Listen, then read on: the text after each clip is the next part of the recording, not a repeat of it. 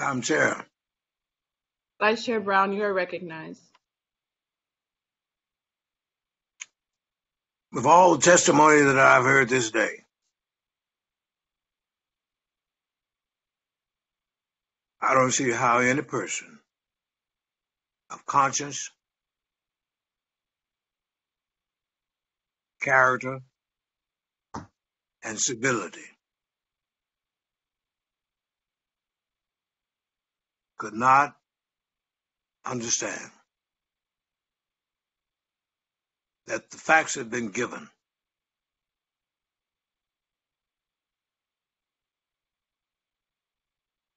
And now all we need to do is determine what are we going to do about it. What kind of campaign are we going to wage?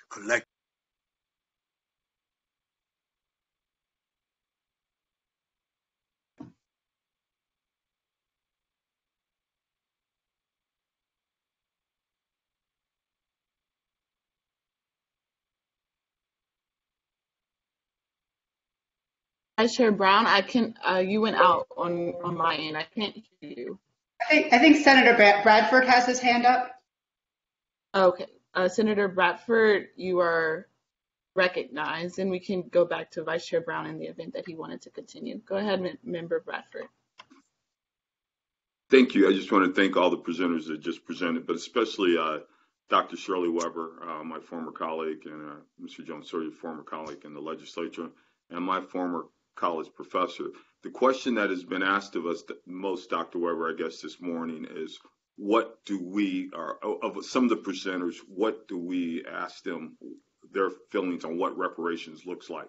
As the author of this bill, can we hear from you how would you surmise what reparations should look like here in this in California?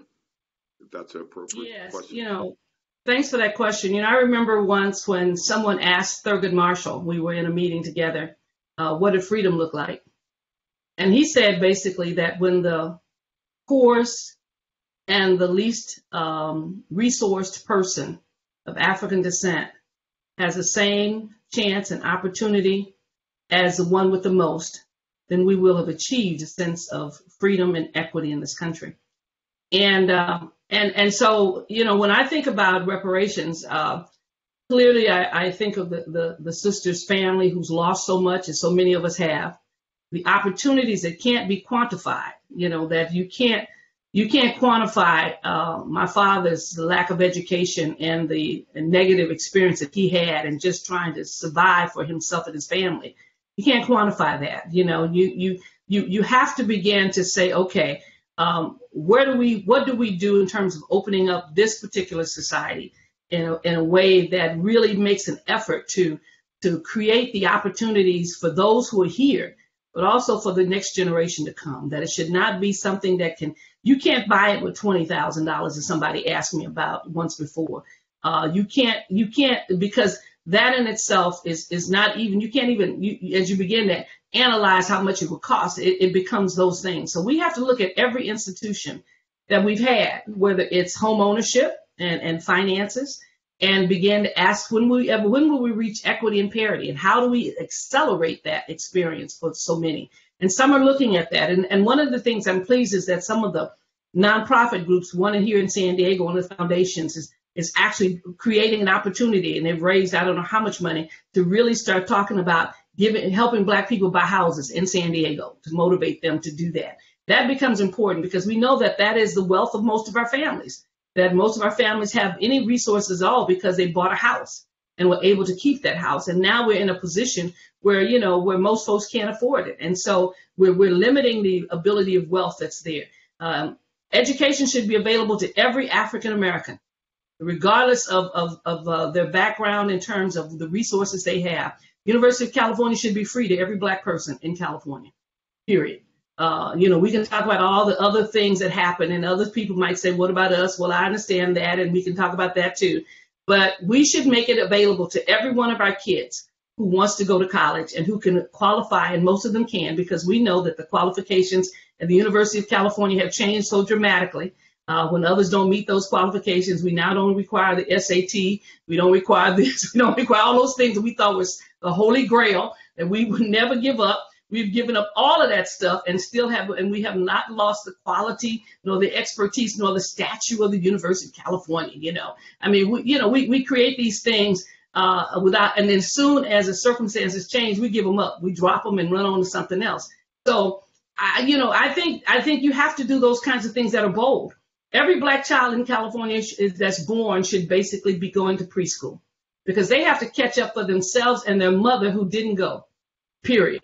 They've got to be I had to be a different generation than my father. Father went to as far as the 5th grade. We could not say, Shirley, therefore, if you get to the 7th, that's a good thing. No, I had to catch up with the white folks that he was competing with, that he knew he had to live with. And so I had to do more than that. And I think that's what we have to be unapologetic about it. At least I am, that we have generations and generations of folks who have sacrificed, who've given so much. And we need to look at every indicator that we think is important in this country. So that when it gets to a point where, as I used to tell folks in schools when we were talking about education and Shirley, when will we reach it? I said, when I can look at a school and see the test scores and not know who's in the classroom and who's at that school, then I know we okay. Because as long as I can look at the schools in LA and say, okay, this is black and brown, black and brown, black and brown, black and brown, I have a problem. Okay, I have a problem without even looking at the addresses. Because that says to me that we have a system that is institutionally denying people an opportunity and is structured that way to do that. So when we get to the point where we don't know who lives in a neighborhood because all those wonderful houses and places are there, when we look at these companies that are being developed and we see the wealth that's there and we don't know whether this millionaire, this billionaire is black or white or whatever, we will then have arrived. Then we can begin to start talking about how we have been fair and honest with those and giving them a platform for development and growth. So it's comprehensive, and it's not something that will happen in 1 year. I'm hopeful that this commission will decide that there needs to be a statewide ongoing presence about reparations and legislation that goes in and assessment and evaluation to get us to a place where we need to be, because it will not be, this 400-year challenge is not going to be solved in 400 days. It's going to take much more than that, and a commitment from the state of California, the 5th largest economy in the world, to make it happen. I think it plays into the nexus of also ethnic studies, which you two authored that bill, because we heard a lot of folks this morning and yesterday say, oh, I didn't know the history because it hasn't been taught. So I want to thank you for ethnic studies as well. Ethnic studies is critical. The brother who talked about the jury selection, most of you, my colleagues here, were with us at AB 3070 last year, that dealt with the issue of dealing with the removal of people off the jury, peremptory challenges. We did that. That was a hard-fought battle. The good thing is we had some Supreme Court justices fighting with us, but we had a significant battle in the Senate to try to deny us the opportunity to get rid of these peremptory challenges and to make those challenges have to have some substance to it. People are still trying to, there was a bill this year, once again, to invalidate that bill at AB 3070. Fortunately, my colleagues in the Senate killed it before it got any breath at all. So, I mean, these are battles that we fight in the legislature on behalf of us, and I'm hoping that the public pays attention, because once we obtain something, rest assured, they're coming back to get it. They're coming back to get it, and it's just a matter of time if we're not paying attention. Thank you. Member Jones Sawyer, you're recognized. Member Jones Sawyer, you are recognized. Let me get off of mute. It's good to see Secretary Weber here. And I just want to take this opportunity, because I don't know how many times we'll be able to get the three of us together, especially when it comes to public safety. You have the chairs of Senate Public Safety here and the chair of Assembly. You do have two African-American men that are in charge of public safety. As Dr. Weber mentioned earlier, some bills got stopped, and it stopped because people that look like us are there in positions to ensure that our people don't get further harmed. But Dr. Weber, we need to look at probably one of the last remaining plantations on this planet, which is our correctional system and our prison system. And the prison plantation system is still harming thousands and thousands of our people. And so as we move forward, and I know you still have some scars on your back from getting the police use of force bill through. We all, and Steve's laughing too, we all got with SB2 and decertification, we all got scars on our backs from doing what we needed to do to ensure that these laws that were put in place, and plus those things are in the fine print. Because if we have read the fine print that freed us, that said that if they jail us, they can then imprison us as slaves again, we probably would have not had that in there. And so we're working real hard to reverse that after hundreds of years. And so from your perspective, we're going to have a discussion about this further down the line. But how do you feel we can incorporate some of this in here? Because as you said, they're coming after us. Last year, the law enforcement spent $2 million to make sure I wasn't on this Zoom call right now. So it is important there that we reform the criminal justice system. Well, welcome to the $1 Million Club. They've done the same to all of us. But let me just simply say that it is no question that the penal system itself and how it has operated in this country is really an embarrassment to this nation. It should be. No one has as large a prison population as California had. We had 180,000 people in prison when I became a member of the Assembly. We're down to the 90s, right? 90,000. We've cut it about in half. And people are upset about that. So therefore, you're going to see more and more efforts to legislate or to create more crimes and more felonies than you have before to basically incarcerate more individuals. We have to begin to make sure that there is rehabilitation in our penal system. And I've had people in the system tell me that they're not going to do rehabilitation despite the fact that we've changed their name to rehabilitation. There's no effort to try that folks to go into prisons to come out better than they went in to deal with it. We also have to deal with our K-12 system. That is the pipeline to prison. The fact that we're struggling so hard to get our kids an education, to teach them to have the kind of necessary skills to basically create an environment for themselves. I mean, that in itself, and then it feeds right into our prison population. We reduced our juvenile population immensely. We have to continue this police reform and keep in mind that those who are opposed to it are going to use every fear tactic in the world.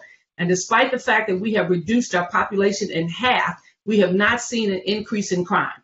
Those are the things that people talk about as if we're just seeing all kinds of things occurring, and the data doesn't bear that out. And so I'm hoping that those who are fighting this battle know that there will be numerous strategies used in order to keep you from understanding just how insidious this penal system really is, how many are folks that it takes from us, how it keeps people in prison for long periods of time, and then how we've discovered also that it's so corrupt that oftentimes the people who are in it didn't commit the crime. We have created some legislation that says that now finally gives people who have been discovered that they didn't commit a crime. One gentleman was in prison for 17 or 30 years. I can't remember which one. It was two of them. One was 17, one was 30. And when they let you out because they discovered you didn't commit the crime, they don't give you anything. They don't even give you bus fare. You don't have a place to stay. And so we now have a new law that I did that basically makes them have to give them a place to stay and those kinds of things, because they assume that they will sue. And even if they sue, it takes years and years and years to basically get the resources. But there's no apology. And the general attitude is, well, they may not have done that crime, but we know they did something. I mean, that's the attitude after they have kept you in prison for 20 years of your life, all of your career, all of your economic producing life, and you don't even leave with a place to stay, money to buy groceries. Oftentimes they have to stay with their attorneys that got them out. And so I've worked with them in terms of legislation to make sure that they have free access to college, that they basically got health care. They didn't want to give them health care, and that they had an opportunity to have a place to stay. I mean, those kinds of things are fundamental if you're letting them out. But you would think that there would be some mercy or some apology from folks who've incarcerated you unjustly for 10, 20, 30 years, and there really is not. It's amazing what people say. Well, I know they didn't commit that crime now, but I know they did something. So they want to create justice even in the unjust situation that the folks are in. So we have to begin to struggle with that, because that is a major issue that's affecting our community, even as we struggle to get people out who've been through DNA tests and so forth and so on, that the system still believes that they're guilty of something, and sometimes will make it that possible by the denial of opportunities, denial of resources for them to live appropriately, and then to pick them up anytime they feel they can. Thank you.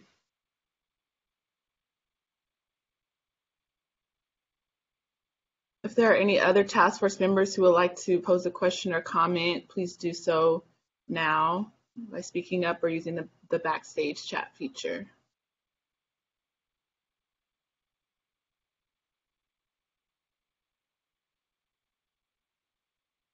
I have a question. How are you? Sorry, who was speaking? I just said, Dr. Groves, we can't hear you. I think she's speaking. Oh, Yeah. Member Groves, you are recognized. Going on. Thank you so much. I have a question for Ms. Bassiano. Your testimony really tore at my heart, and I, as a psychologist, it really piqued my thoughts around this particular question, which is, if reparations included something to promote healing from the pain that you and other families like yours has had to endure, what strategies or resources do you think would be considered helpful and would resonate with you, your family, or families like yours? I think there definitely needs to be conversations. We need to have an environment where folks can talk and understand, the trauma that they feel. I don't want to equate it to PTSD, but I've heard that. I don't know if that's applicable. But there are, resources out there for individuals that have, I guess, a clearly diagnosed mental health issue. And I think that some of the things that we deal with and that trauma that's continued generation after generation falls somewhat into those same categories. And I think resources should be made available. We talk about also reparations. It needs to include health care as well. And that health care, if mental health services are required or needed, they should be available. And it should be something that's easily accessible, and removing that stigma that's attached to it. Because I think people may not understand that, there is pain that's associated with this, knowing what happened to our families. And it's crazy because, again, I didn't realize how much it affected me until preparing for my testimony. And, I really was not going to do this because it was the weirdest thing, just reliving it, thinking about it, knowing the pain that my great-grandmother went through. It's hard. And so definitely there should be something available to families who are still experiencing that trauma. Thank you.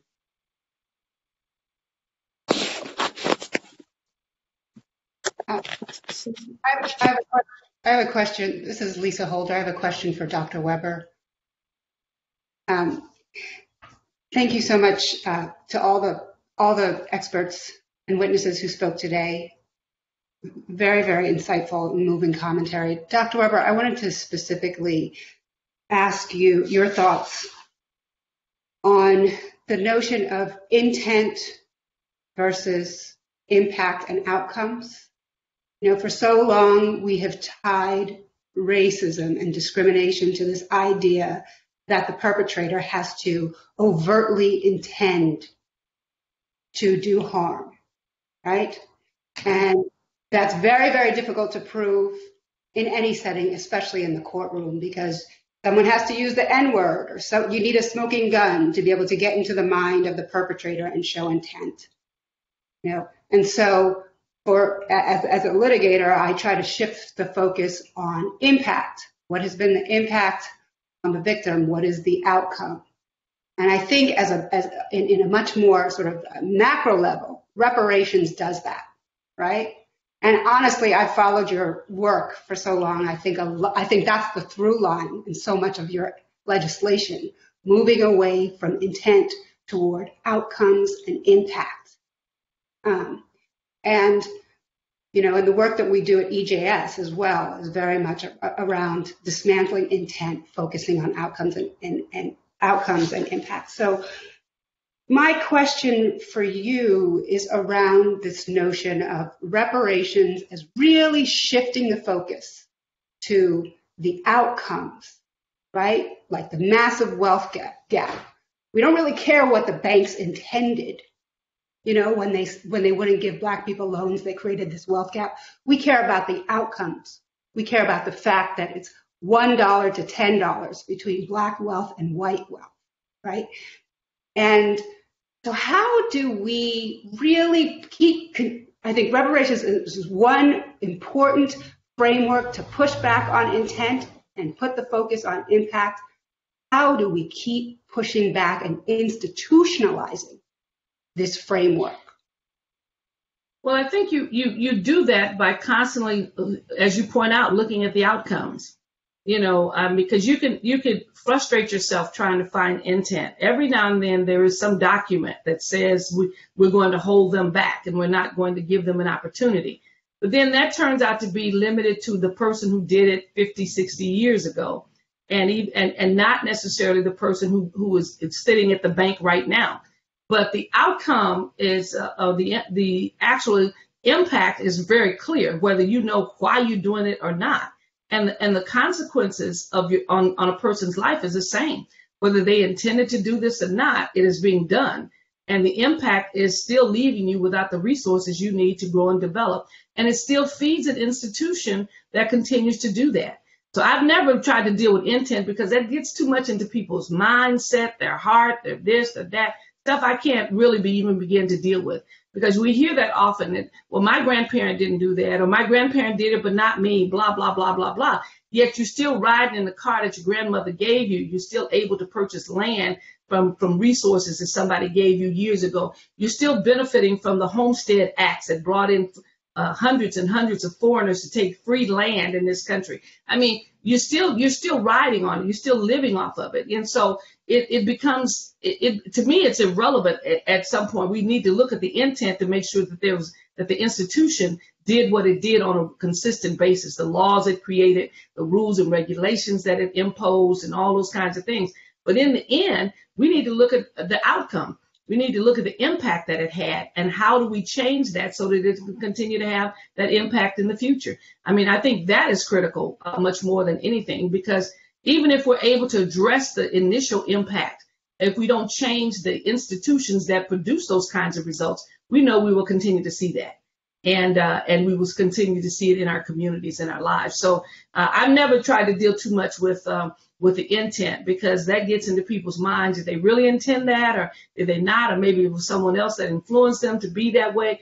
Who knows what? The end result is that it is still having an impact. And basically, when we look at things that exist in society in other areas, we sometimes look at intent, but we more importantly look at impact. If some company is cheating a whole bunch of people, it is impact. And maybe you weren't there when they did the first thing with Johnson & Johnson and the powder for women. But in the end, we look at the impact that it has had on ovarian cancer in women across this nation. So we do look at impact when it's to our advantage. We have a tendency to want to hide behind intent when we think it is far removed from us.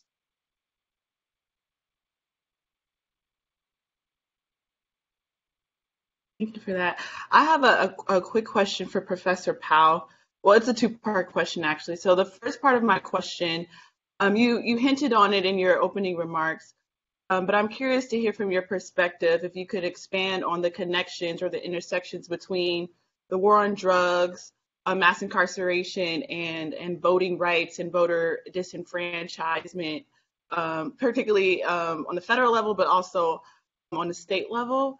And then also, I'm really glad that you mentioned badges and incidents, right? As a lawyer, as someone who enjoyed learning about constitutional law in law school, a lot of the times, we know Section 1 of the 13th Amendment, but we often ignore Section 2, which authorizes Congress to eradicate all badges and incidents of slavery. And so another part of my question to you is, what symbolism is present today that you think are vestiges of slavery or badges and incidents of slavery that could still have a psychological effect for Black Americans living today? And if you have any solutions related to the eradication of these badges and incidents. Thank you.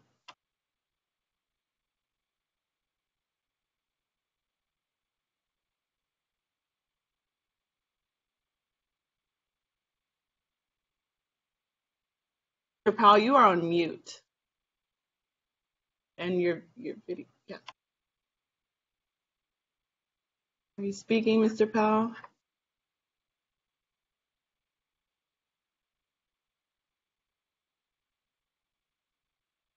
I can see his frame. He's not present. Yeah, I think he stepped away. Well, at least my questions are on record, and he can get back to me to us on those questions. Do any other task force members have any a last question or so for Ms. Bassiano or Secretary Weber? Chair Moore, I have a quick question. Thank you. Just first, I want to say thank you to Ms. Bassiano, to Mr. Powell, and to our Secretary of State, Shirley Weber, for the telling your personal stories, but also the expert testimony. This question is for Dr. Weber, and it keeps coming up a bit in our conversations. And I'm asking you because of your advocacy around Prop 16, which was somewhat with regard to timing, kind of simultaneous with AB 3121. We are discussing parameters of Prop 209, while not wanting to be confined by those parameters, are still, we'll still have to deal with that as we put forward a proposal. So just based on some of the results of Prop 16 and some of the attitudes around, the proposition, what do you have any advice moving forward as we do our community outreach about how to approach those issues? Well, one of the things, and thank you very much, Monica, and thank you for being on the commission.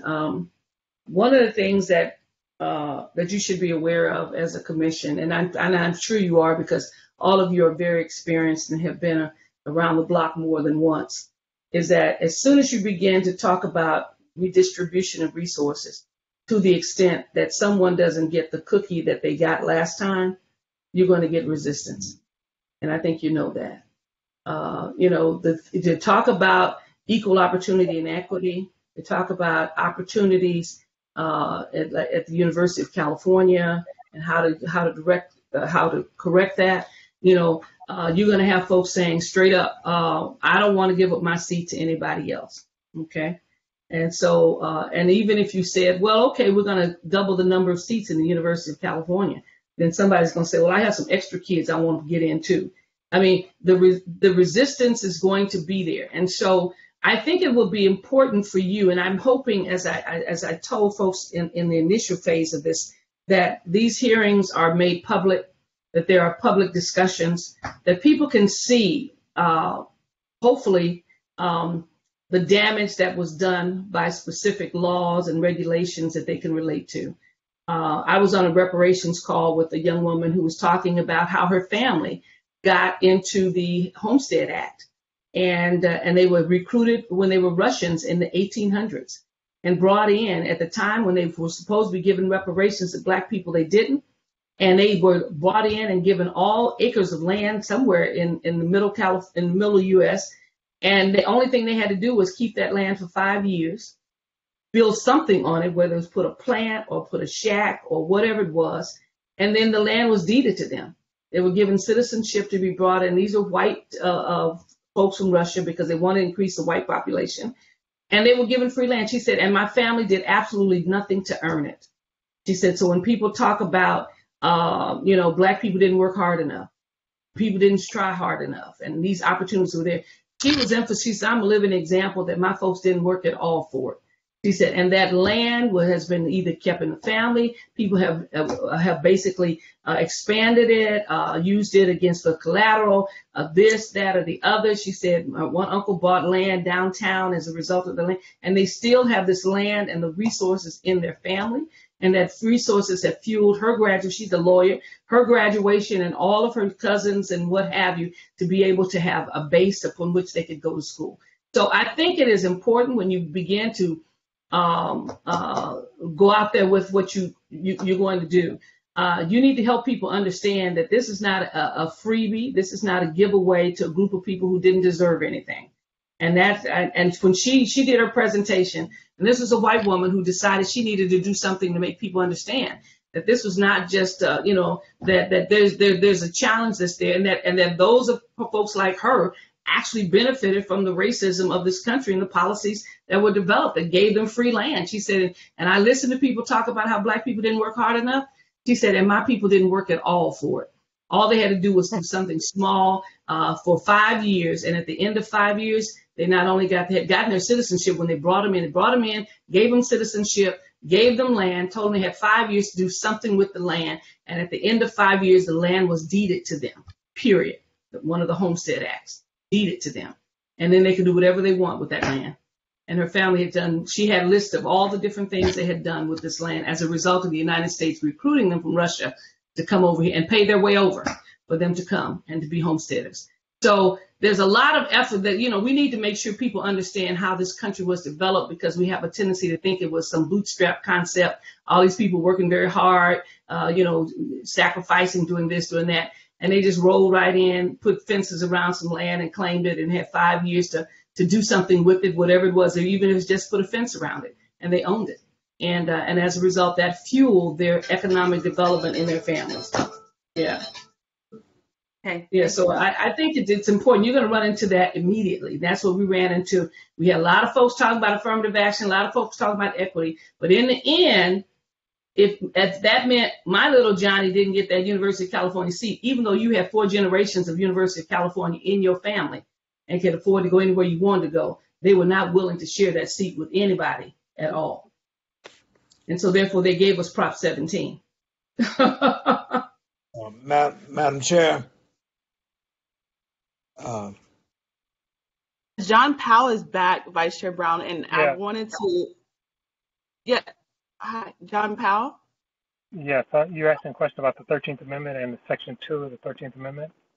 Yes. So, Yes. So. go Go ahead. ahead. Oh, I just wanted to summarize if you didn't hear, but if you're okay, then you can proceed. Yeah, why don't you summarize, because I switched to my phone. Yes. So really quickly, it was a 2-part question. I wanted to hear you expand upon the intersections or connections between voter disenfranchisement and the war on drugs and mass incarceration in California. We can stick to California. And then also I said I was really, I love that you brought up the badges and incidents, right, in Section 2 of the 13th Amendment, because oftentimes, and we've seen this through Ava DuVernay's documentary 13th, so we focus on Section 1 a lot, which is the involuntary servitude exception, but we don't always focus on Section 2, which authorizes Congress to eradicate all badges and incidents of slavery. And so I'm curious, you've lectured at law schools all across the country, even my alma mater, Columbia Law School. So I just wanted to hear your expertise around how is Congress underutilizing that power? So the short answer is yes, but I'll come back to that. In terms of the war on drugs and mass incarceration, a good friend of mine, Michelle Alexander, wrote a book called The New Jim Crow, which I would strongly recommend. And one of the things she documents in there is that at the end of the Civil War, a number of the states start passing a plethora of laws directed at blacks to actually get through that exception in the 13th Amendment. That exception being that you can enslave people if they're first duly tried and committed for a crime. So the war on drugs was a deliberate effort, and it's not even subtle. Someone talked about de jure and de facto. I think Secretary talked about that. The government made it clear they wanted a war on drugs to actually attack blacks and they call it hippies. And so the war on, whatever it took. I was talking to my partner recently about the difference between crack and cocaine. So a lot of the effort was a deliberate trying to actually create laws as a way of controlling not crime but controlling blacks. The war on drugs was really a war on blacks, and I've written an article about that, which I'd be happy to share with you. On the second question, on the enabling clause of the 13th Amendment, and most people don't realize this, that most provisions of the Constitution do not have enabling clauses. That is, the clause is there. It doesn't say that Congress or anyone has any right to enforce it. That's the 13th, 14th, and 15th Amendment all have enabling clauses. They all say that Congress, not the court, not the president, Congress should have the power to enforce these laws. And again, I think Congress underutilized that enabling power. So, for example, when Congress made a finding that racism still exists and therefore we need to continue the Voting Rights Act, and then the courts come back and say, well, we made a finding that racism doesn't exist, the court doesn't have that power. The Constitution gave Congress the power to make that determination, which is unusual, not the courts. And I just taught this yesterday at University of California, Berkeley. I said, really, we should have had a constitutional crisis because the courts were overstepping their bounds. This was, the Congress is to be the fact finder as to whether or not there is racism in America, not the courts on this issue. The last thing I'll say is that Congress could do a lot in terms of reparations. Congress could do a lot in terms of affirmative action because the 13th, 14th, and 15th Amendment was designed to affect the enslaved blacks. It's race specific, especially the 13th Amendment, but Congress has never pushed it as hard as they could. So you're exactly right. We haven't paid attention to the enabling clauses of the 13th, 14th, and 15th Amendment. Thank you so much, Professor Powell. Thank you very much. Thank you.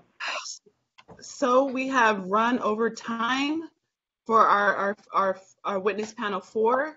I would like to thank Professor Powell, Secretary Weber, and Ms. Bassiano. Madam Chair. Yes, Vice Chair. I have a comment for the Secretary of State. Yes, you're recognized. Madam Secretary. Madam Secretary. Yes. Thank you so much for your excellent leadership and for your pioneering spirit on this measure.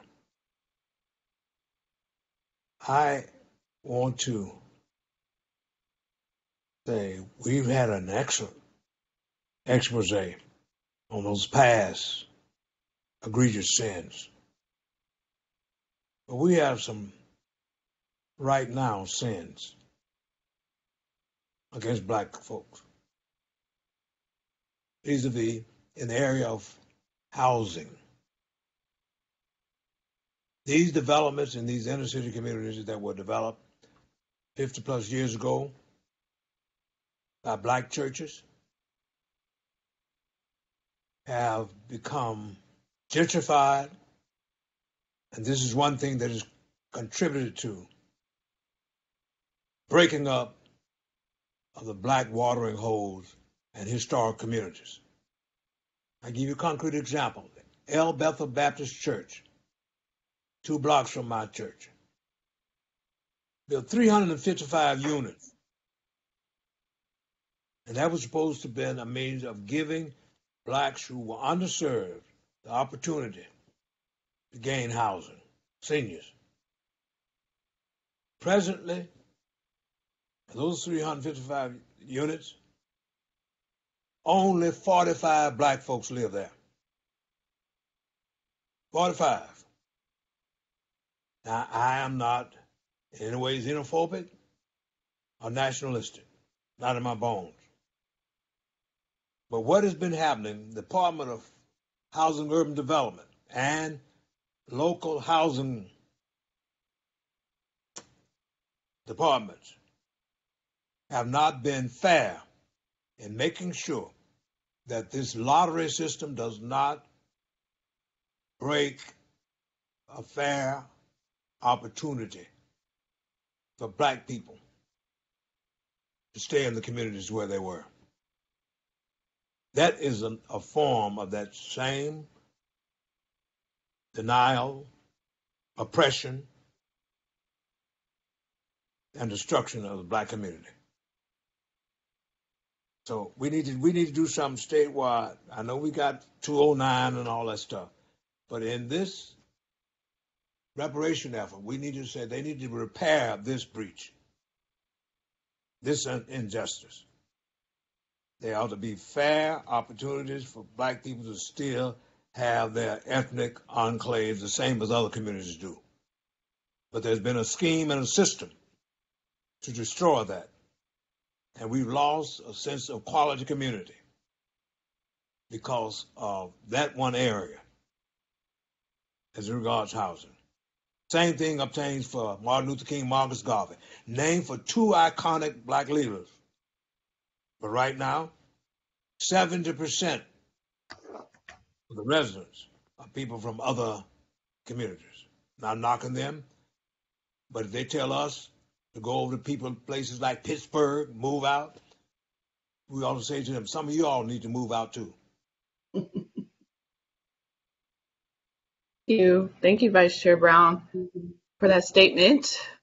So again, I would like to thank our expert witnesses and those who have given personal testimony today, namely Professor Blackman, Professor Lynn Hudson, Isabel Wickerson, Professor Parman, Ms. Bertha Gorman, and also Secretary Weber, Professor Powell, and Ms. Dawn Bassiano. Thank you very much. Now we have to move to our next agenda item, which is agenda item 18, adoption of findings.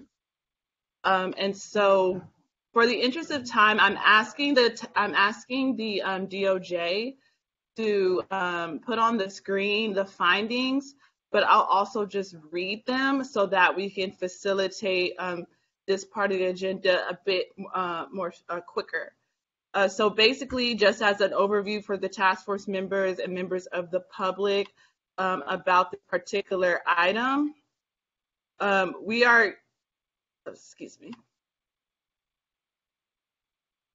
So I just wanted to remind members of the task force that the draft findings were included among our meeting materials. And also I would like to remind the task force members that pursuant to the process that we adopted in the July meeting, these findings as adopted today will be circulated to the task force so that members may draft potential conclusions based on these findings. Those conclusions will be compiled by staff and circulated to the task force as a whole in preparation for the next meeting. So in order to facilitate this more quickly, I'm going to proceed by topic area. So there's findings by topic area. And again, I'll read them, but for the benefit of the public and the benefit of task force members, I am kindly asking for the DOJ to put these findings onto the screen.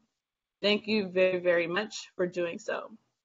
So now we will get to the first findings by topic. Okay, and then we'll have a discussion about the findings by topic, and then I will entertain a motion by topic related to those findings. Are there any questions or clarifying questions that I can address before we dive right in? Okay, hearing no questions, we'll dive right in, and we'll start with. I actually have a quick question. Yes. Just in terms of procedure, this is a list of, I think, 24 findings. I don't know whether people had an opportunity to go through them, but I was wondering, just to expedite the process, whether people could, if there are items that they have some sort of comment on or objection to, whether they could just state those instead of reading through every item. That makes sense.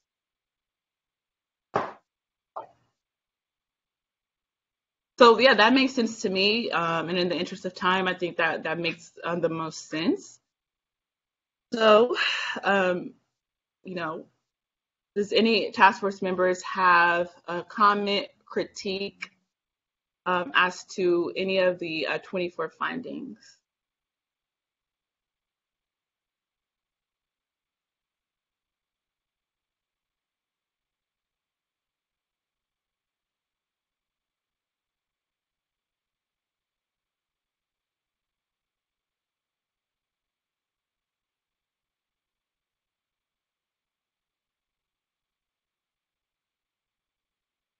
Okay, at this time, I would like to entertain any task force member who would like to entertain a motion related to this agenda item.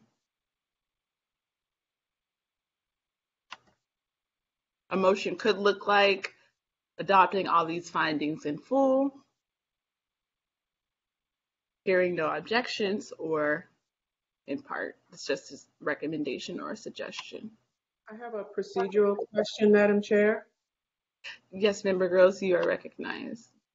So, for example, on page 109, findings topic racial terror, the KKK is noted along with lynchings and a few other things, but we can revisit these in light of subsequent testimony that is yet to happen. Is that correct? Yes. Okay. Because there's some more things that could go under that section, but we've yet to hear testimony in certain categories that would further inform that. Similarly, under the category of California and disenfranchisement. So if we have an opportunity later to amend these, I just wanted to make sure procedurally that I was understanding that correctly. Yes, that's my understanding as well, that we could amend these. And then also, again, we're also going to draft conclusions based on these findings. And so, like through our drafts of those conclusions, we can make notes as well based on what we heard today. That's another thing that I wanted to bring out there. Right, because also one other example is under re-enslavement, there were actually policies that re-enslaved Black children. It was the precursor to the child welfare system, and we are still dealing with the consequences of that. So, yeah, so there's much more testimony, I think, that we need to hear to fully flesh some of these categories out. Yeah, and to be honest, we didn't necessarily receive these until this past week. So honestly, it does take, it's going to need to take more attention. Madam Chair. Terry Johnson, you're recognized. Thank you. There's one recommendation that I could make is that you adopt these as preliminary findings of fact. That will allow you to come back at a later time and amend them with additional findings. Thank you very much for that suggestion, Parliamentarian Johnson. So again, at this time, would any task force member like to entertain a motion related to this agenda item at this time? I would like to, this is Member Grills, I would like to entertain a motion to accept these as preliminary findings of fact, subject to change or subject to amendment with additional information in future hearings. Thank you, Member Grills. That has been moved by Member Grills to adopt these draft findings as preliminary findings of fact, with the notion that we will be able to amend these findings in the event that additional information is gathered. Is there a second on the motion? I second the motion, Madam Chair. It has been moved and seconded that we adopt these findings as preliminary findings with the ability to amend the findings as appropriate. Is there any discussion on this matter?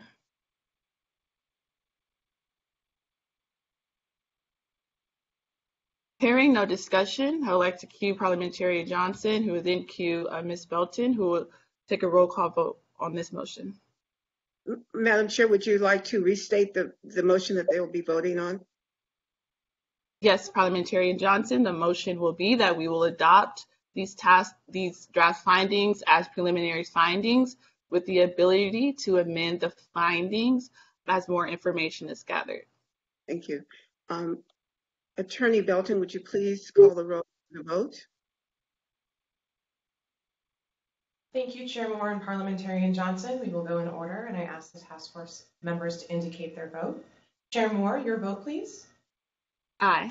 Aye. Chair Moore votes aye. Vice Chair Dr. Brown? Yes. Yes. Vice Chair Dr. Brown votes yes. Senator Stephen Bradford? Aye. Aye. Senator Stephen Bradford votes aye. Dr. Cheryl Grills? Aye. Aye. Dr. Cheryl Grills votes aye. Lisa Holder? Aye. Aye. Lisa Holder votes aye. Assemblymember Reginald Jones Sawyer? Aye. Aye. Assemblymember Reginald Jones Sawyer votes aye. Dr. Javon Scott Lewis? Aye. Aye. Dr. Javon Scott Lewis votes aye. Don Tamaki? Don Tamaki votes aye. Councilmember Monica Montgomery Stepp? Aye. Aye. Councilmember Monica Montgomery Stepp votes aye. Madam Chair, on the motion, there are 9 members present and voting and 9 aye votes, 0 nay votes, and 0 abstentions. Thank you, Ms. Belton. There are 9 aye votes and 0 nay votes. The ayes have it and the motion carries. So we will adopt these draft findings as preliminary findings with the ability to amend the findings as we collect more information. So now it's 3:55 and we'll return to what was on our, yes. Point of order, Madam Chair, we have to go back to item number, I believe it was 14, that we did not complete. Thanks. You know. So we have to go back to agenda item 14, which is the agenda for October hearing. So again, I'm going to ask the staff to put on the screen the meeting materials related to this agenda item. And in full transparency, this is, I didn't put this on the agenda, on the agenda for October, for September. I wanted there to be a discussion and overview of task force powers, including our subpoena power. And it was taken out of the agenda, and this was placed on the agenda. But I think it kind of undermines what we've already decided. And at our last hearing in July, we already decided what the topics would be. In the event that task force members would like to see any of the topics amended, feel free to speak up. But at this point, we can have a discussion about what the potential witnesses should be for the 2 days. I am actually going to jump in here. Go ahead. Thank you, Madam Chair.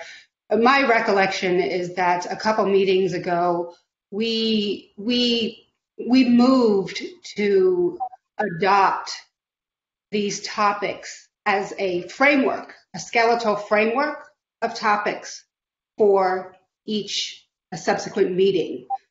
But we reserve the right to amend. And I have a proposal to add to the topics for the upcoming meeting. And it's included in the materials. I would ask the DOJ to turn to page 97.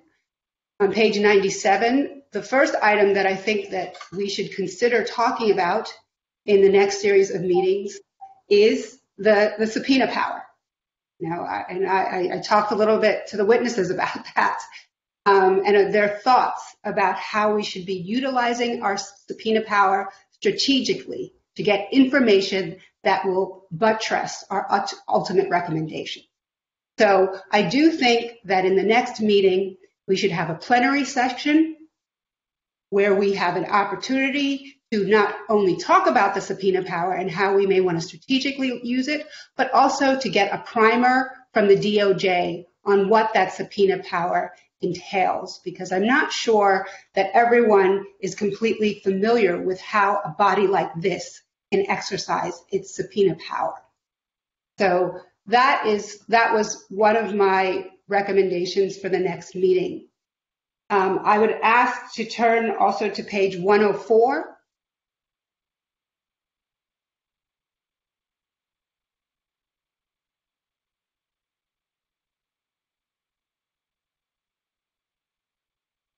Okay, if you could scroll down to where it says, okay, right here, stop, please. Thank you. There is another, in addition to the subpoena issue, I also think we need to have a substantive discussion in a plenary session on who constitutes the community that will receive reparations. I know Dr. Scott Lewis had introduced this topic a couple of meetings ago.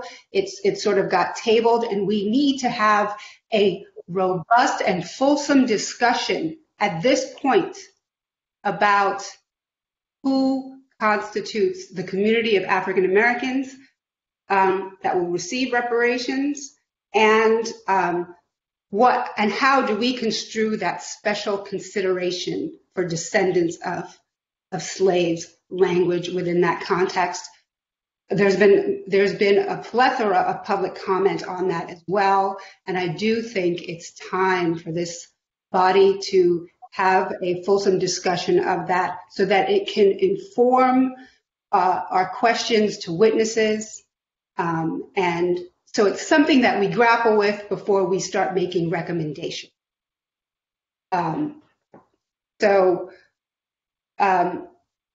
Those are two plenary items that I think it would be important to discuss.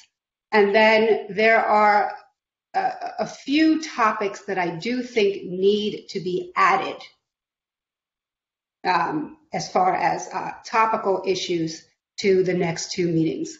At this time, what I would ask before I go into the other topics that are not plenary topics, but more subject matter topics, I would ask whether the task force has any comments about the two plenary topics that I am asking to put on the agenda. The only comment I have is I agree with you, Member Holder. I think we should definitely discuss both of these two topics as plenary sessions, definitely in October. And for full transparency, I added these two plenary sessions for the September hearing, but they were taken out. So I just want to make it clear that, I'm doing my best to make sure everyone's, suggestions and recommendations are heard. And I wanted us to have this robust conversation about eligibility for this hearing. I also wanted to have a discussion around the other topic that you mentioned again, but they were taken out. So, we need to discuss it sooner rather than later. So I agree with you. Madam Chair. Vice Chair Brown, you are recognized. Thank you, Madam Chair, and members of our task force. I believe I mentioned some time ago we should consider adding to the list of items to be agendized the restoration of historical sites and institutions that have been destroyed in this state, vis-a-vis Allensworth and historical markers for the meeting of 1858, First AME Zion Church, where they assembled before they left San Francisco, go to British Columbia. There may be other areas. We did have a long discussion about the AME Church down south. I think we should make that a prominent matter to be considered but we don't get rid of the things that are meaning, that speak to unity and opportunity in this nation. I know we've been talking about some of these memorials to Confederate folks and evil folk, but we're talking about basic institutions that represented our attempts to establish self-determination. And Allensworth was one, established by Colonel Allen Allensworth from Kentucky.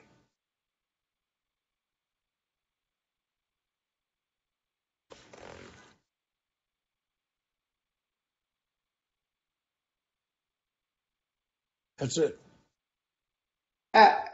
If I can jump back in here, Assembly Member Jones Sawyer. I don't have a problem with discussion on any of these items. My concern is, and you can look at the time now, it's 4:04. I don't want to rush through anything that Dr. Brown wants to talk about, or you want to talk about descendants of slaves, or even our subpoena power. I just want to make sure, one, we're fully briefed on all that's entailed with this. It would be a shame that we talk about something now and then get some information down the line where we have to make decisions about this, and ultimately we'll make decisions maybe 6 months, a year from now, and we get new information that totally contradicts what information we got right now because we went too fast. Or which would be worse, we didn't give it the merit that it needs on each of those. Sometimes it may take an hour or more to go through this. This is not something we should just quickly go through and get some haphazard information. Let's make sure not only that we get all the documentation information that's out there, but most important, I think it would be good for all of us here on this committee to be fully versed on each of these topics. Even now, we were looking at some document now that we just got. I think these topics are so important that we shouldn't rush through them. Yeah, we can go ahead and do that, but I'm just concerned that we don't give it the honor each of those deserve to be able to talk through them. And so I would take that in consideration. And also, we in our efforts, for example, to make sure we had input, we put it at the front end instead of the back end, which was kind of, penny wise, pound foolish. Because on the back end, you could go, or we could allow comment to go on and not structure it just for an hour. But now we've kind of hemmed folk into just 1 hour. So I just want us to think through all the permutations that are involved in this, so that I want to make sure we value every comment that everybody made, and we make sure we give it enough time and enough study and consideration. We get enough experts in here to get us up to speed. Madam Chair, my comments were about future possible putting on agendizing. I'm not talking about right now. I didn't mean you, Dr. Brown. I meant we're trying to put some other stuff. You're fine. I just want to make sure when your item comes up that we give it the full attention, and we don't give you 10 minutes or 15 minutes, that we actually go into the subject you want, and we give it its full respect and time. That's what I was thinking. Okay, thank you very well. Yeah, and Assembly Member, that's exactly what we're talking about. We are, with this process, we're just trying to figure out what is going to go on our future agendas. And we do want to have an opportunity to discuss each of these matters and bring witnesses on to discuss these matters. But the DOJ needs us to do this preliminary process to decide what is actually going to go on these future agendas so that they can start preparing and collating witnesses. So that's what this is about. Okay, and I just want to make sure they're able to, not get them off the hook. Let me say that clear. I'm not going to get them off the hook from not doing their jobs to expedite or do whatever it can to meet our requirements.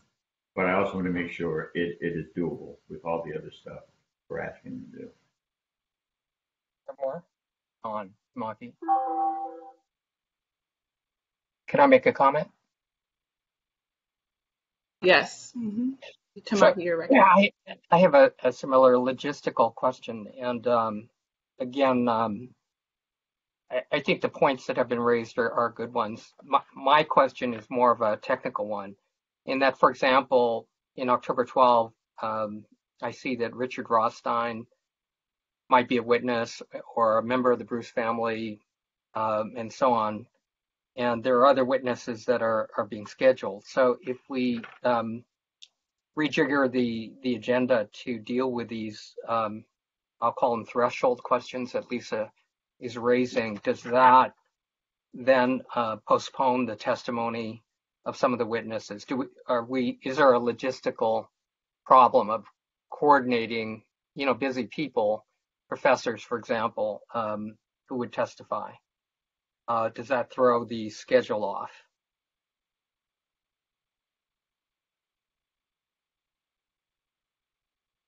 Is staff prepared to answer Member Tamaki's question on that point?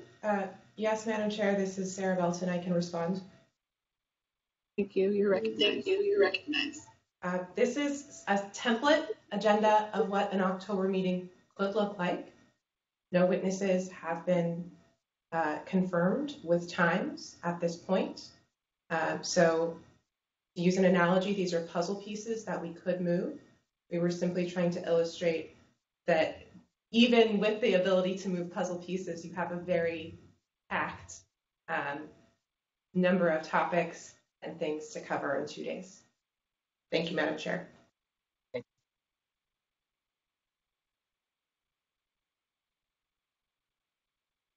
Member Tamaki, did you have a follow-up question or? No, that answered my question, that we have some flexibility here to, change up the agenda. So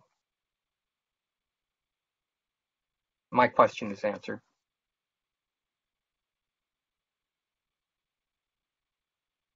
Okay, thank you. I think at this point, it really is just a procedural issue. How do we proceed to actually amend the agenda and incorporate some of these items that Dr. Brown and myself have mentioned? Whether perhaps we could move, I don't know if we have to a formal motion to put in these preliminary items that I recommended we talk about, the subpoenas and the community of interest, or whether I can work with the DOJ, or whether we can have a subcommittee of two work with the DOJ to refine the next agenda.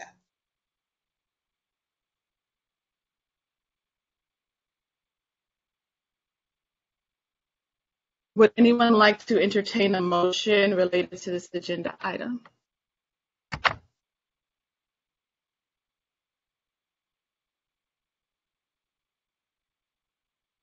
Well, it's Dawn.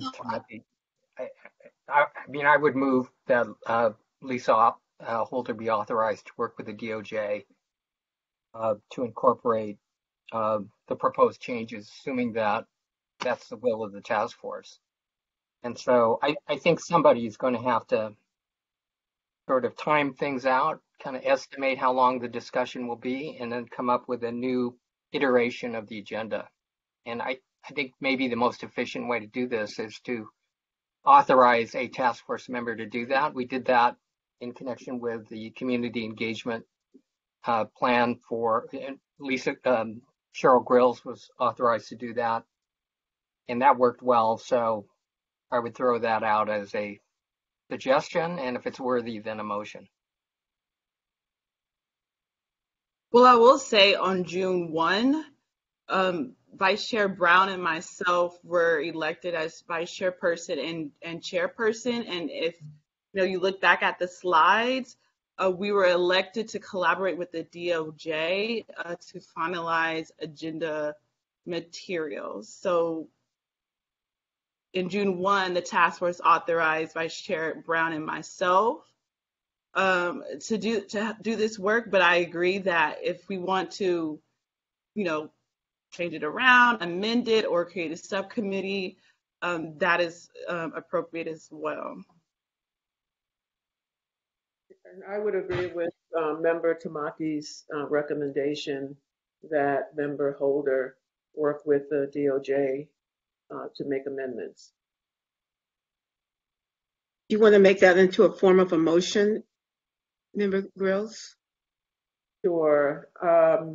I move that Member Lisa Holder be authorized to work with the DOJ staff to make amendments to what will be the final agenda for our October meeting.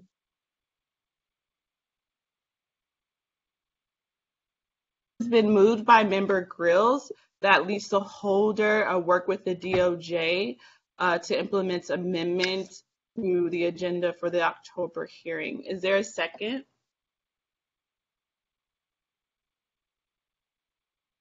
Second.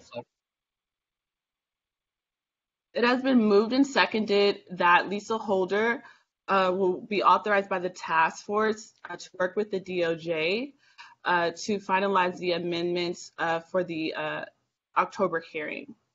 Is there any discussion on this matter? Madam Chair, I do have a question for clarification. This motion would authorize a member holder on top of the duties already set out by the chair and vice chair, correct? That's what I would like clarity on as well. Where does that leave, if we do authorize this to occur, where does that leave Vice Chair Brown and myself and the duties that we've already been authorized to do by the task force? My understanding of the duties that were authorized by the task force when you were elected was to act, but it wasn't exclusive. So if the body chooses to either expand that to have someone, and I think from what I understand from hearing this is because those recommendations were of Member Holder, and so she can best, demonstrate to the DOJ where it fits. I mean, it's preliminary, so is that going to mean that it's going to be, at what point and all of that? So with regard to the intricacies, she would be best, based on what I'm hearing, to work with them. That doesn't mean that Chairman Moore or Vice Chair Brown are excluded from, providing information or talking with DOJ, because they are the heads of the task force and can consistently, speak with them, communicate with them as you are authorized to do. But the task force is taking an additional step so that they can, do what needs to happen. Otherwise, the entire, based on this recommendation, based on this article, the entire task force would have to sit and decide, how you're going to do that, because that's what the agenda item is. Yeah, so actually, I disagree. Member Monica is. Okay, yeah, no, I just wanted to make sure we've already given authorization. I agree with the member holders' suggestions. Actually, I very much agree with them. I just want to make sure that we're being, not retracting what we've done in the past. That's all. It's my understanding is the chair and vice chair's primary role is to, authorize kind of what's on that agenda for a body like ours to be able to discuss. And so I just want to make sure that we are in order and that this is a supplement, and I'm in complete agreement with that. Thank you. And to be quite clear and for transparency, right? Vice Chair Brown and myself, we were working on the agenda for September. The agenda, and in working on the agenda, we were looking through suggestions for the agenda from all task force members. Two of those suggestions were from Lisa Holder, and that included a discussion on the task force subpoena power and on the other topic. We included those agenda items on the September hearing. They were taken out by DOJ staff. We would have had a discussion about the subpoena power during these 2 days. We would have had a discussion about the other topic related to eligibility and who's included, right, during these 2 days. Because as vice chair and as chair, we were doing our duties for over a month to make sure that all task force suggestions were included, but they were taken out by the DOJ, and now we are here, right? That is an issue for me. I'm being very clear and transparent about that. Vice Chair Brown and myself, we were elected to collaborate with the DOJ to do this work. We haven't been wholly respected by the DOJ with our duties, and now we're here. So to be quite honest, I'm even asking if we could even have a closed session between now and the notice period for the next October hearing, so that as a task force, we can talk candidly about how do we all get on the same page to make sure that this task force runs in the way that it should.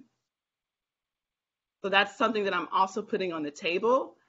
In light of the many public comments that we've received between these past 2 days, there has to be some type of conversation about how do we all get on board with each other.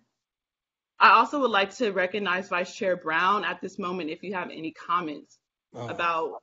Madam Chair, members of the task force, I think you voiced adequately my sentiments.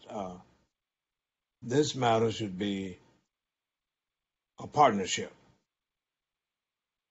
and there be no hierarchical treatment. We are a task force that was created to do a job. And we should not, I feel, be excluded, disenfranchised in exercising our legal authority. So that if there is some reason that the staff feels certain things shouldn't be done, just say it. Talk to us. But I think it's a bit much for arbitrary decisions to be made without any discussion. So I hope that the other task force members feel the same, and that they would be candid and express their position on it, this matter.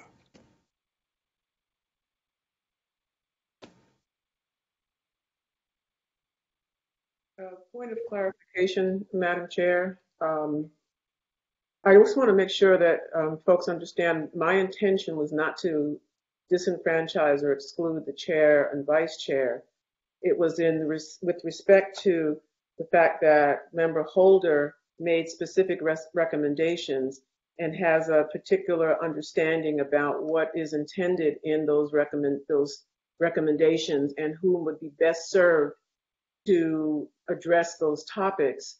That was the reason that I agreed with this idea of her being given the authority to work with the DOJ on this. I also procedurally didn't assume that if she's tasked with that no task force member couldn't still weigh in and send information to either Attorney Holder or to the staff with recommendations or thoughts about the topics for the October meeting, inclusive of the chair and the vice chair. And that, of course, procedurally, I also assume that before any agenda goes out, I'm vice chair of a county commission. And when I was vice chair or chair, which I've been several times, an agenda never went out, regardless of who was giving input on it, without the chair seeing that agenda. Well, I'm glad, Member Grills, that you brought that up because that was not the case for this September hearing. In fact, DOJ staff sent Vice Chair Brown and myself an agenda on Friday, this last Friday, which was different than the agenda that was sent out to members of the public and other task force members on Monday. So that is not the case. That is not what is happening during this process. So this is part and parcel why I think there needs to be a closed session so that everyone is on the same page about our duties and responsibilities and our roles. Madam Chair, you cannot hold a closed session under the Bagley-Keene Act. So that you can't do. There's no authorization for a closed session. It specifically identifies under what circumstances a closed session can be held, and this is not one. This has to be an open meeting, and you can set it for an agenda item and go from that point, but you cannot hold a closed session. I don't have before me readily available the minutes to which you refer. I think maybe one of the staff can better respond to that. But when Dr. Grills indicated that, seconded the motion, it's a procedural, it was really to expedite what now, you could have just continued with this during this meeting, but that was basically to help expedite the program. But if you have questions regarding procedure, then I think you need to address that to DOJ and ask that be on an agenda so that you can have it vetted openly at the meeting. Well, under the Bagley-Keene Act, there are options for a closed section, particularly like section 1126A and 1126C3, the personnel exception and the deliberations exception. This is not that. First you said, No, I said that there are specific provisions for closed session for state, for state bodies. This is a state body. So you have to follow specifically what is authorized under the Bagley-Keene Act that allows for a closed session. And what I am saying, this is not a personnel matter. So it doesn't meet that qualification. Madam Chair. Yes, Vice Chair Brown. We got at this point of needing to have this discussion because there were some things that were done by the staff. And we have nothing to hide. We can say it before the world from the mountaintop. And the basic issue is, if we as a task force have established a basic structure that is within the law of chair and vice chair and members of this task force, we should respect the protocol that has been established, in my estimation. And it should never be that any staff would make changes and decisions without respecting the leadership and saying why they made the change. And if there are justifiable reasons, we're civil and decent enough to hear it, but we ought to iron things out together and not be operating in silos. So that's the thing that this task force has the moral obligation to make very clear to the governor, to the assembly, and all those legislative partners. As Aretha Franklin says, RESPECT.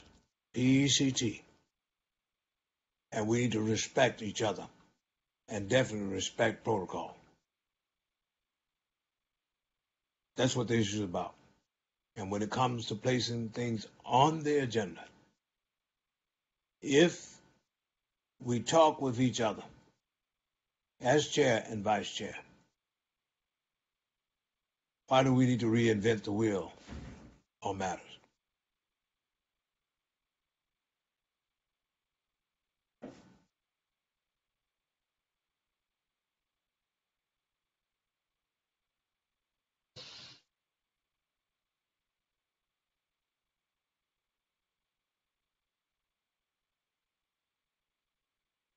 So, Hello? Ms. Moore, you're on mute. You're muted. Right. Thank you. I just wanted to quickly clarify, the ideas around the topics around the subpoena power and the topic around eligibility, that didn't only come from Member Holder. Those are also ideas that I had in mind as well. Again, we both wanted to discuss these topics for this 2-day hearing, and they were taken out by the DOJ. So I just wanted to make that clear that it didn't only come from Member Holder.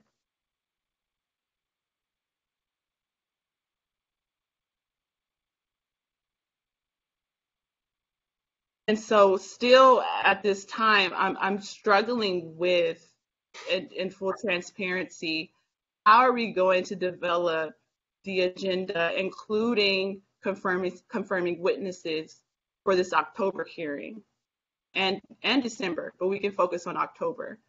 Chair Moore, can I be heard? Yes.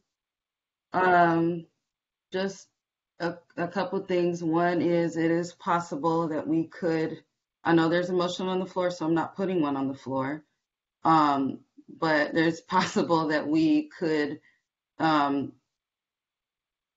potentially move to add those things to the October agenda and give,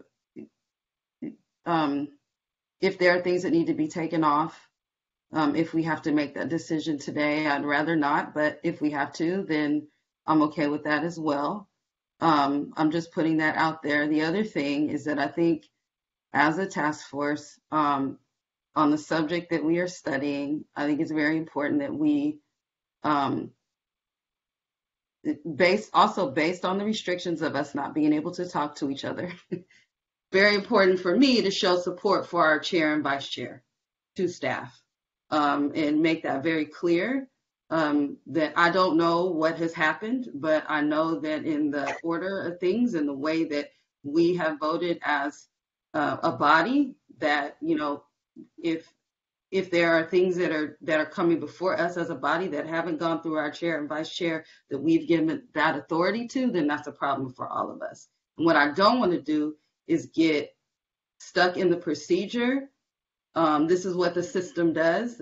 We get stuck in the procedure, we don't get to the substance, and then we fall in the same trap. We're supposed to be kind of rising above that, even the proposals that we move forward and everything that we do. So I just don't, I don't want to get stuck in that. I also don't want anything to be personal, right? Because we can't, really talk to each other. We're not around each other. So this is nothing against anyone that has supported a motion, put a motion on the floor. It's not about that for me. It's just though I see larger picture procedure getting in the way of the substance. I think most of us probably agree that at the very least we want to see the subpoena power and we want to discuss eligibility on the next agenda. So, Madam Chair. Vice Chair Brown, you're recognized. Yes. And the parliamentarian, we need some help here. We need to clear up something. Is it a fact that we're gagged and we can't talk to each other? That is correct. That is correct. You cannot, no more than two of you can talk together on a topic outside of the meeting.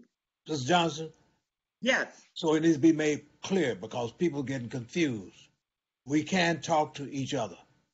But you outside of the, yes, outside. I'm sorry, Dr. Brown. We cannot have a group that would represent a committee in violating the transparency law. That's all. I can talk to any individual I want to talk to, but I can't have no official meeting to do anything. I would defer to DOJ with regard to Bagley-Keene. Keep in mind that what you've been told is that when 3 or more of you speak or meet, and it could be at a social gathering, you still cannot discuss the business that's before this body at that meeting. We're not talking about 3 or more, Ms. Johnson. No, that's what I'm saying. Yeah. 2 people okay. can meet. All right. But the previous speakers have been saying we can't talk to each other, and we need to get rid of that boogeyman. It's a contextual thing. I think I was clear. I hope I was clear in terms of what you can do, but perhaps you might want to add that to a primer from DOJ and ask them to clarify for you what it is under Bagley-Keene you can and cannot do, so that you are clear on that, because that's very important that you understand. And I agree with you, Dr. Brown. If there's an inconsistent interpretation, that's not helping you. But what you do want to do is know what the rule is so that you can, apply it in all of your dealings. But in this instance, this is a matter for your task force. And as I heard, someone made a motion to do X. That is the matter before you. So you can carry that out, and like any other motion, vote it up or down, and then move from there. And if you want to withdraw the motion, that's another option. And if you want to withdraw it and authorize adding those 2 items on the agenda as it is, to amend it in that way, then you can do that. So those are 2 options that you have available with respect to where you stand right now. I hope that helps. No, that helps a lot. I would suggest that someone go ahead and perhaps make the motion to withdraw the previous motion and to just go ahead and put the 2 items on the next agenda. Madam Chair? Yes, Ms. Parliamentarian Johnson, you are recognized. Yes, then she is moving to just add those 2 items, the preliminary items that you mentioned earlier, to the agenda. Okay, there is a motion. So as member Holder is putting in the motion? Yes. Mm-hmm. Okay.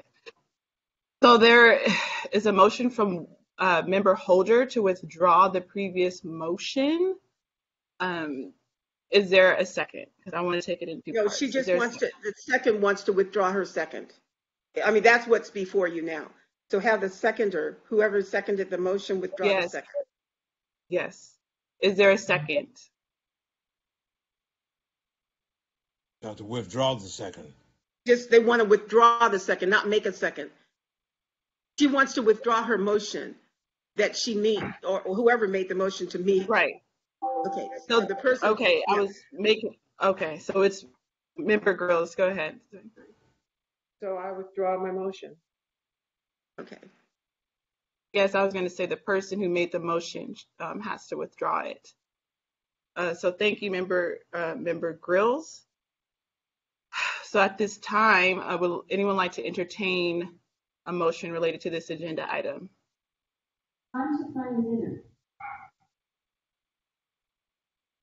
What? This is formalized as possible, so there needs to be another motion to include the 2 topics into the agenda. All right, I will make a motion to include on the next meeting agenda 2 items. The first item being a primer and discussion on the task force's subpoena power. Second item being a discussion on the community of eligibility for reparation. Thank you. There is a motion, and it has been moved by member Holder to add these 2 items to the agenda for October. 1, a discussion on the overview of subpoena power for the task force, and 2, a discussion on the community of eligibility. Is there a second? I will second. It has been properly moved and seconded that we add these following agenda items to the October hearing. 1, a topic on subpoena power, and 2, a topic surrounding a community of eligibility. Is there any discussion on this matter? Yeah, I have a question. This is Steve Bradford. I really need clarity on the fact that the DOJ has veto power on our agenda. I mean, I'm really troubled by that, and that's where we really need to be clear on going forward. Yeah. Either we're the body who's empowered to move this task force forward and set our own agenda to address what 8312 said we should do, or it's the DOJ. And I don't think that's what the bill stated. So I just want to know going forward, we shouldn't have to go through these, maneuvers to put something back on agenda that we originally agendized for a meeting. And can we get clarity from that, from be it Ms. Johnson or Ms. Belton, that who we have the authority to set our own agenda?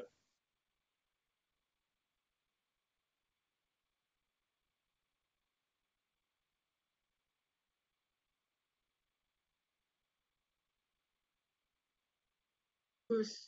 I guess not. I guess you call for the vote, but if they want to answer that afterwards, I really like answers to that. Okay, we'll return to that. Thank you, Member Bradford. So it has been properly moved and seconded that we'll add, as I said, the 2 agenda items to the discussion. Is there to the agenda? Is there any further discussion on this matter? Excuse me. Call for the question, Madam Chair. Don't do that. Okay, so I will now turn to Parliamentarian Johnson, who will then turn to Ms. Belton, so that we can take the roll call vote. Yes, Madam Chair. Attorney Belton, would you please call for the vote on the call of the question? Thank you, Chair Moore and Parliamentarian Johnson. We will vote by member, and please indicate your vote by aye, nay, or abstain. Chair Moore, your vote, please. Chair Moore votes aye. Vice Chair Dr. Brown? Yes. Yes. Vice Chair Dr. Brown votes yes. Senator Stephen Bradford? Aye. Aye. Senator Stephen Bradford votes aye. Dr. Cheryl Grills? Aye. Dr. Cheryl Grills votes aye. Assemblymember Reginald Jones Sawyer? Aye. Aye. Assemblymember Reginald Jones Sawyer votes aye. Lisa Holder? Aye. Aye. Lisa Holder votes aye. Dr. Javon Scott Lewis? Aye. Aye. Dr. Javon Scott Lewis votes aye. Don Tamaki? Aye. Don Tamaki votes aye. Councilmember Monica Montgomery Stepp? Aye. Aye. Councilmember Monica Montgomery Stepp votes aye. Madam Chair, on the motion, there are 9 members present and voting. There are 9 aye votes, 0 nay votes, and 0 abstentions. Thank you, Ms. Belton. There were 9 aye votes and 0 nay votes. The ayes have it, and so the motion carries. Now, if we could return to Member Bradford. Ms. Belton, are you prepared to answer his question at this time?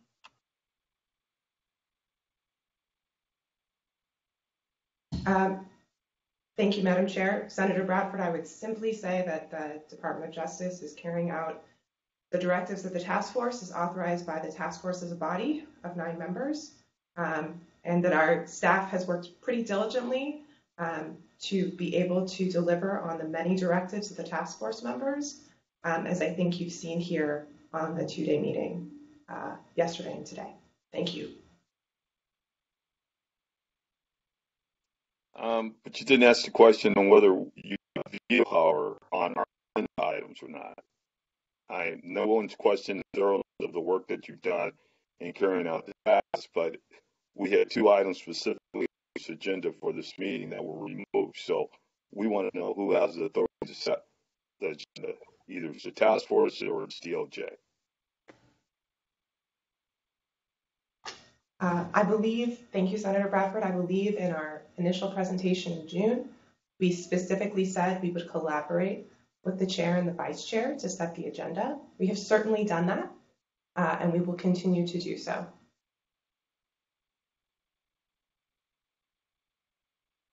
Respectfully, this is why, I'm asking clarity on a closed session under the personnel exception, because under the personnel exception, we can have a closed session to evaluate the performance of staff or a particular staff member. Madam Chair. Yes, Vice Chair Brown, you're recognized. The question was not answered. Why was it changed? Was there a miscommunication, misstep on their part? Or what? And we need the blessed assurance that this will not happen again and that we're going to work together. But it didn't happen in this previous situation. And that's the reason why the question was raised by my brother. So it's unfortunate we have to make the assumption that the message has been gotten over. So I think we should move on, Madam Chair. Okay. Thank you, Vice Chair Brown. May I ask a question, Chair Moore?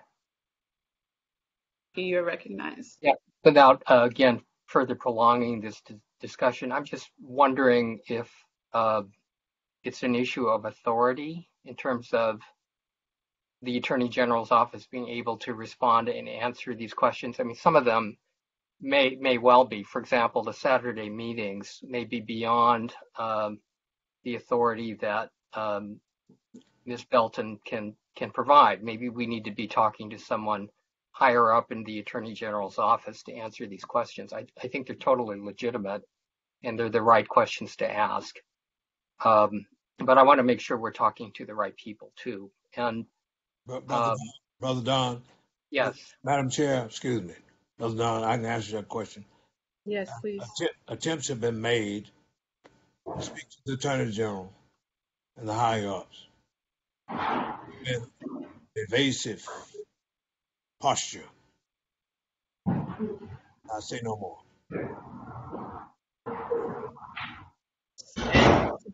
To be specific, we've had a meeting with Michael Newman, who is a higher up and evasive, and agreed with staff in taking out agenda items that task force members wanted included.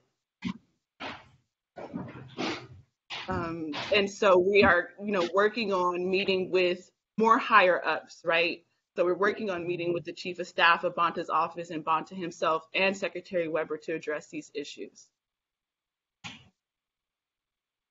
Well, this is Steve Bradford. I'm going to place a personal call into Attorney General Bonta and get clarity on this issue because it makes no sense, really. No disrespect to staff, but I've served on plenty of boards and I've never known where staff has veto power over either elected or appointed board and setting that agenda.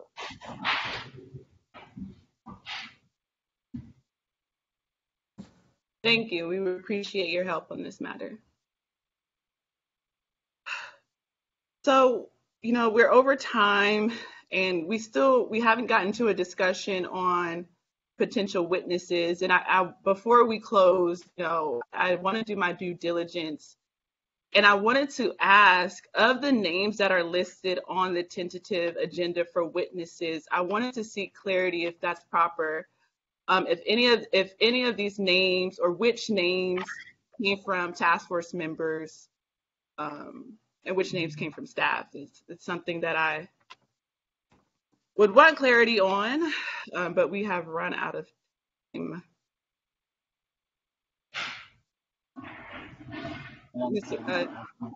Member Tamaki, you are recognized.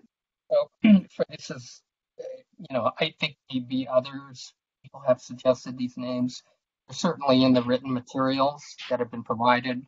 But with respect to housing, Richard Rothstein and Helen Kang, Rothstein has done this groundbreaking study on the impact of redlining and segregation and redevelopment. And Helen Kang did a law review study focusing on the Bayview Hunters Point and the Fillmore. So I thought those were particularly illustrative of the issues that, happen throughout California. And they are leading authorities, so I did suggest those two.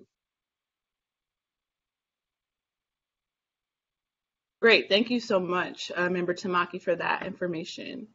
Would any other task force member like to speak on any witness suggestions for our next hearing before we conclude? Well, this is Bradford again. As the author of SB 796 that will return the property to the Bruce's family, who have you identified? Because I didn't see a name associated with this. And the name I would like to see is Anthony Bruce, because he's the only direct descendant. He's the great-great-grandson of Willa and Charles Bruce. And his voice has pretty much been, I won't say silent, but not engaged as much in what has happened in California. He's gotten a lot of media attention as of late, but I would just really love to hear from him and what this means to him directly. And I know we've had Chief Yellowfeather, Dwayne Shepard, and Kavon Ward, who's been a tremendous champion on this, but I would just like to hear from the direct descendant of the Bruce family, the great-grandson, Anthony Bruce. So that's my thoughts as it relates to Bruce Beach. And hopefully we'll have a signature from the governor in the next week. Thank you, Member Bradford, for that witness recommendation. Member Scott Lewis, you are recognized. Thank you, Chair Moore. I haven't been consulted on any of the potential witnesses, but when it comes to the topic of environmental racism, I would at least like to be consulted by the DOJ on possible witnesses, given my position as chair of the Department of Geography, which has a specialism in that area. The proposed names, while leaders in some of the thinking around environmental racism, I could think of alternatives who have a more direct experience with the history of the state of California and African American communities in the state. So I would like to be consulted, and perhaps we could have a conversation around that via email through the normal consultative process. Great, thank you so much for that, Member Scott Lewis. Any other members of the task force, before we conclude, would like to make their witness recommendations and suggestions known at this time for our October hearing?